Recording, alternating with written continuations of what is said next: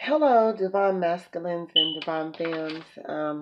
God bless, and I hope you guys are all having a great day. Um, I'm here again in Second Corinthians 4, and I just want to talk to you guys about something or whatever.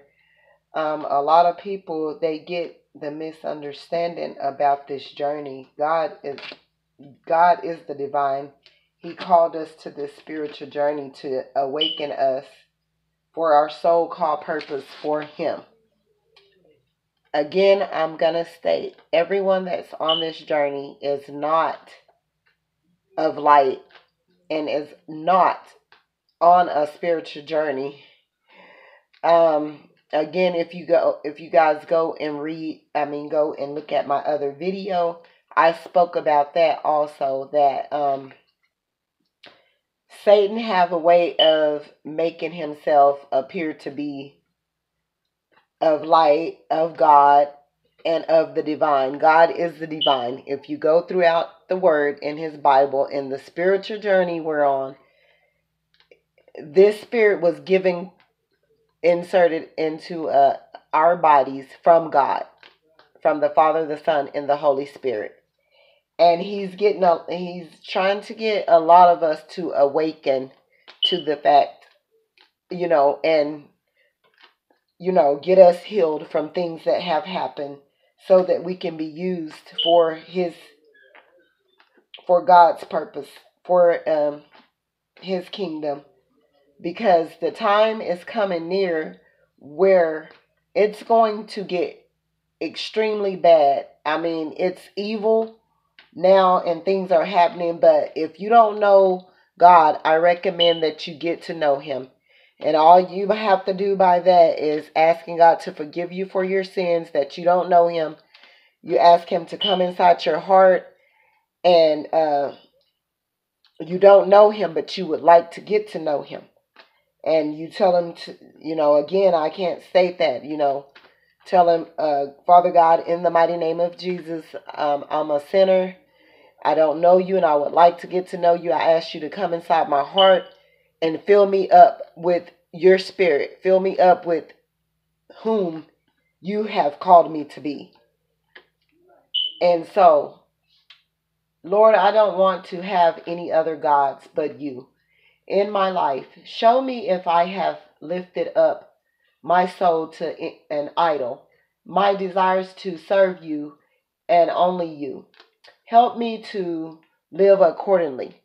Some of these people on this journey or whatever, they can't get themselves together, and, they're codependent still, and they never received love, in the home, and different things happen, and maybe they were adopted, and maybe they're feeling empty, and maybe they're feeling a sense of void, and I know about that void.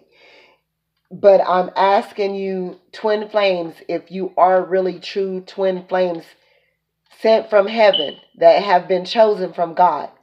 And again, Second Corinthians, I'm on it for spiritual treasures in clay jars. God, with his mercy, gave us this works to do. So we don't give up, but we have turned away from secrets and shameful ways. We don't use trickery, and we don't change the teaching of God. We teach the truth plainly. This is how we show people who we are, and this is how they can know in their hearts and what kind of people we are before God. The good news that we tell people may be hitting, but it is hitting only to those who are lost. The ruler of this world has blinded the minds of those who don't believe. They cannot see the light of the good news. The message about the divine greatness of Christ. Christ is the one who is exactly like God. We don't tell people about ourselves, but we tell people that Jesus Christ is Lord, and we tell them that we are your servants for Jesus. God once said, "Let light shine out of the darkness," and this is the same God who made the light shine in our hearts to let us know that his own divine greatness is seen in the face of Christ. Guys, it's a lot of people, and they're leading people astray, and the enemy, he have people worshiping gods and false gods, and I believe on this journey that it's thousands of them. And you people come to the twin flame journey, and you're looking for a love that you'll never have. You might end up with a partner, but it's still not going to be what you're thinking or whatever, regardless to what you end up to, regardless to if you're seeking after a partner and you don't love God and you don't love yourself, you're on the wrong road path. You seek after God first, and then you seek after loving yourself, and then God shows us how to love others, and then he bring you your spiritual partner. And your spiritual partner and the things about this twin flame journey is all in God's word. Divine, from divine to reconciliation, to departing, to everything, the spiritual realm, it's all in God's word, guys. And I recommend for everyone to seek him first. You guys come, I don't want to lead you guys astray or anything like that. And I'm not stepping on anyone's toes.